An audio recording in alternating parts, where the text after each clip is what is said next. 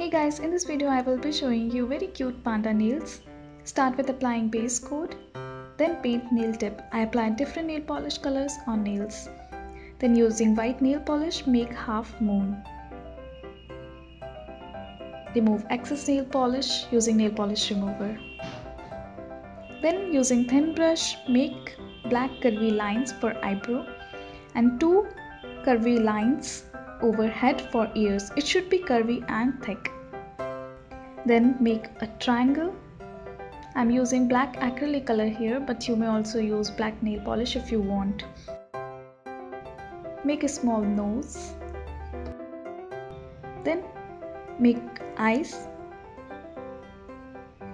Apply a top coat and it's done. If you like this cute nail design, then give a thumbs up and subscribe to my channel for more videos. Bye bye and take care.